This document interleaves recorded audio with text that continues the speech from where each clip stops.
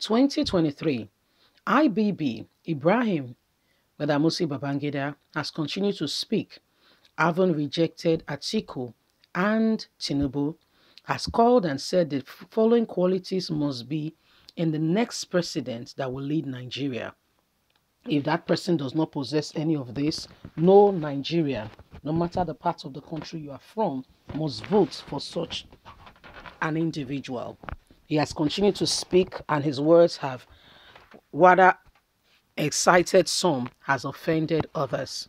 And so, Nigerians, the time to act and the time to speak up is now. We must come out of bad leadership. We must come out of those who are oppressing us.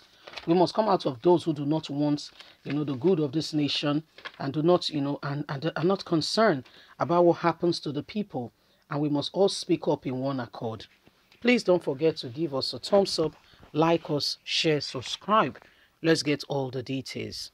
2023, IBB reveals the three following qualities that must be heard by the next Nigerian's president. The upcoming 2023 presidential election has become a major national topic in Nigeria. The opinions of several Nigerian elites have dominated the high headlines. Ibrahim Badamasi, the former military head of state, has thrown his weight behind the 2023 election in an interview with Trust TV. His words rather has been offensive to some whom he has disregarded, the likes of Tinubu and Atiku Abubakar, whom he said are not fit for the position because of their age. This person's followers have replied him in different way, form, or kind, and have told him he better go and look out for how he can make himself better and useful rather than speaking words that have no meaning.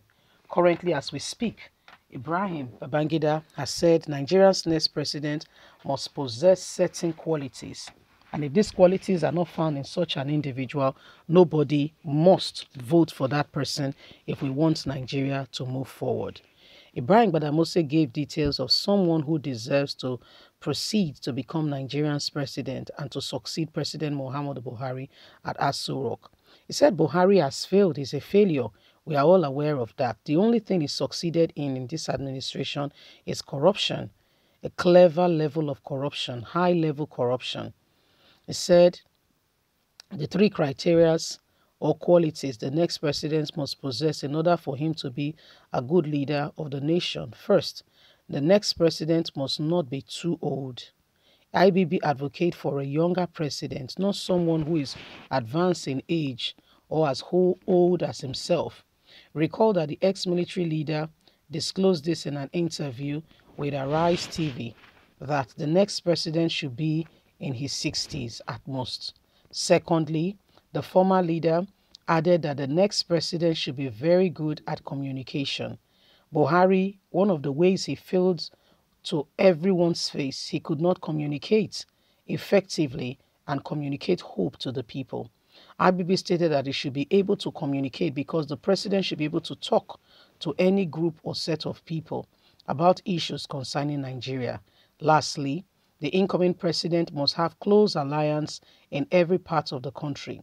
IBB said he must have someone who knows him everywhere around the country. It is not a tall order, but it would be nice for him to be known and accepted all around the country. So that is Ibrahim Badamusi's recommendation for Nigeria's next president. In his opinion, if this person is to lead and to be successful at that, some of these qualities cannot be overemphasized. They must be part and parcel of what will make the person, have the opportunity and become Nigeria's next president and have, good leadership. You see, so this is his own verdict with regards to that matter. He feels strongly that, this person must have these qualities, which is not a bad quality, having stated that this is what, the nation needs to move forward. Quite true, very insightful. However, you guys, IBB is revealing qualities of who should be Nigerian's president. But again, it remains you guys had opportunity, and it's clear that with all that you guys had, what did you do for the nation? You guys were the ones who handed over the constitution that Olusegun Obasanjo refused to revamp, to bring Nigeria to the position where we can truly have true governance and true leadership. You guys put in things that will favor a particular region because you hail from that region. How is that supporting Nigeria? And now it is time to pick again. You guys are trying to influence the political terrain here and there. You see, Nigerians, every one of us deserve good leadership, and we must take this by force from the hands of those who wants to oppress us, who wants to push us down, and who wants to do everything and anything to intimidate us in all that they are doing.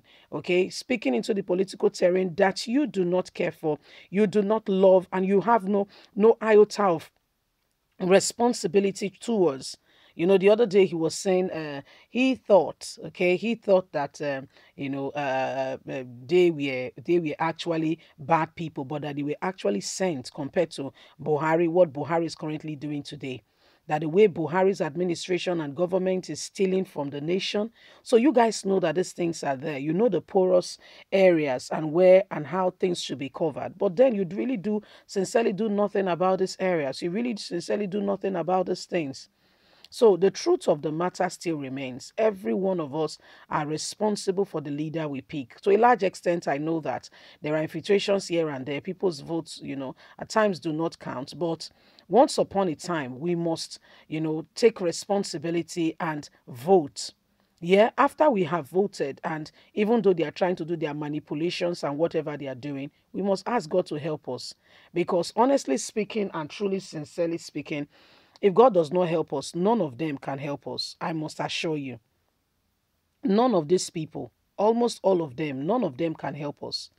Every one of them wants their own thing at one point or the other, want things to be done in their own way, have their own reason why things should be in the way it is. And at the end of the day, you'll be surprised what goes on in the background, okay, and how they relate to things. Some of them know some of those things that are going on, but will not speak. Okay, you know that Buhari, has defrauded the nation. You know what he has done, but you will say nothing. We don't have a system of accountability that brings people to that place where they are able to, be held accountable for the decisions they are making. Everybody's just quiet and watching. Leave us a comment. We'd love to hear from you. Please don't forget to like us, share, subscribe. God bless you. Have a good day. Bye for now.